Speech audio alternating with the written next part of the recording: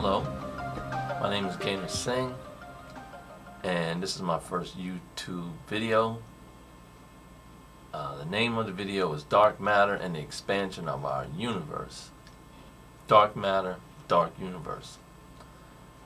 We've named it Dark Matter, but we don't know what it is or where it comes from. We think we know what it's doing to our universe, causing it to expand, but we don't know how. I propose that dark matter does not exist in our normal universe. Normal meaning the universe that we perceive and observe with our telescopes, satellite instrumentation, electronic devices, and eyes. Only with our large particle accelerators, fusion and plasma experiments, we get a sense of what might be possible and what might not be normal in our universe. Stars are born and stars die. It's a continuous cycle in our expanding universe. However, mass in our universe is decreasing and black holes are responsible. And the dark matter is the byproduct of the matter that falls into black holes throughout our universe. Black holes are the natural occurring system that breaks matter down into its elemental particles and properties. I would call it the black hole process. We use particle accelerators to try to achieve the same effect. Black hole formation probably started after the very large hot new stars were exploding and imploding after the Big Bang. It's thought to be 100 billion galaxies in this universe, and at the center of most of them, a massive black hole exists. This falling matter is converted into plasma, releasing vast amount of energy in the process. Once mass, plasma, which is the fourth state of matter, passes through the event horizon, it is no longer in our normal universe, but in what we could call dark matter universe, or as I would like to call it, black hole space. The powerful forces of magnetism and gravity acts as a one-way barrier between the two universes. It's the parallel universe that's theorized about. A star orbiting a black hole is an example of a loss of mass in our universe. Eventually, all the star's mass will be consumed by the black hole. Where does it go when it passes into the event horizon? Wherever it goes, it must be as hot as the core of a star. Imagine a whole universe a hot boiling 200 million degree hell. Question: what was the temperature of the Big Bang? How would the dark matter universe cause our universe to expand? Place markers on a large balloon and blow it up. The outer skin of the balloon where the markers are represents our universe.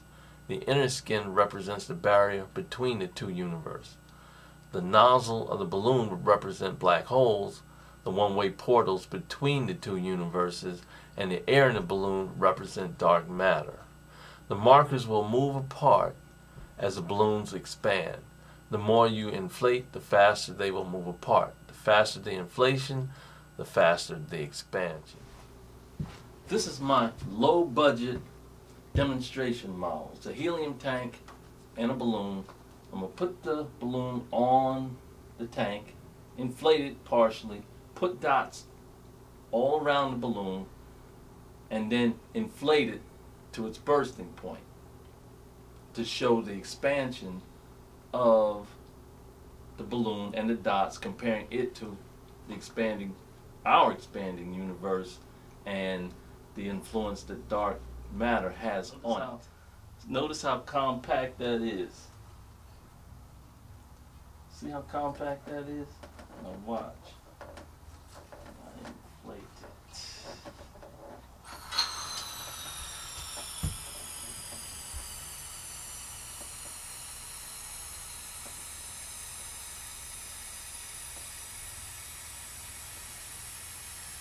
I'm losing some of my dots.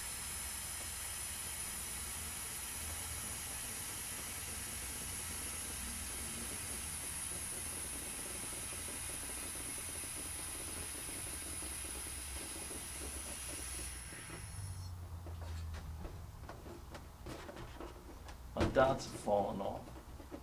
But you see, when I let the air out, the contraction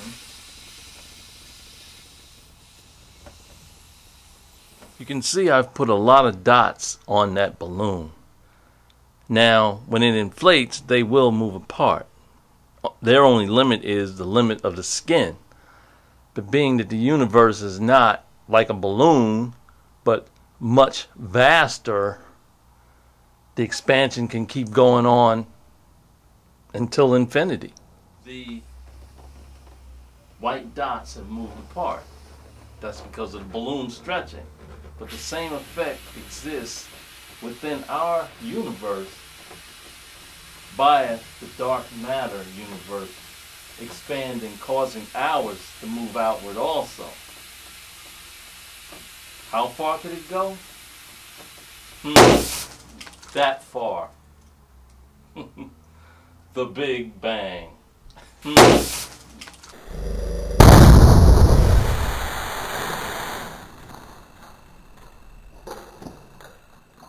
The dark matter universe is expanding because the mass from our universe is pouring into it from all over our universe through the black hole process.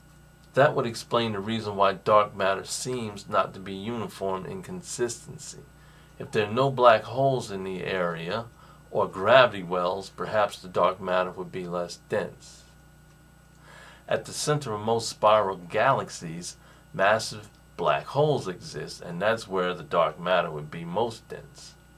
Our galaxy itself would have a tremendously large gravity well. Perhaps that's why there seems to be a shell of dark matter clumped around our galaxy.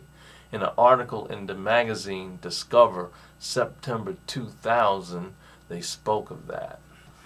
As mass from our universe decreases, mass in the dark matter universe increases, causing a differential in gravity or pressure from the increase in mass, and expansion would increase.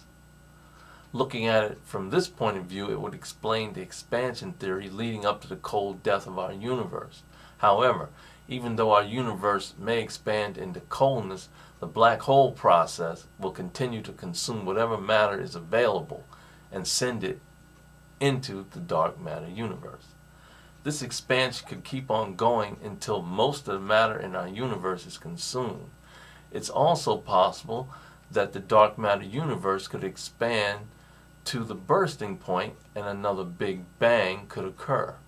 Not unlike a balloon that bursts when inflated too much, this could explain the Big Bang theory, and the possibility that the universe that we're in now is just another in a continuous cycle of multiple universes after each Big Bang.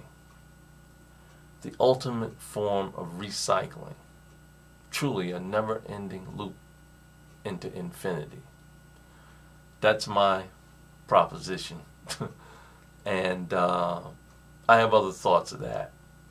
So perhaps I'll bring them out later. Thank you. Written and videotape edited by Gaynor Singh. 2/15/10. Thank you. Over and out.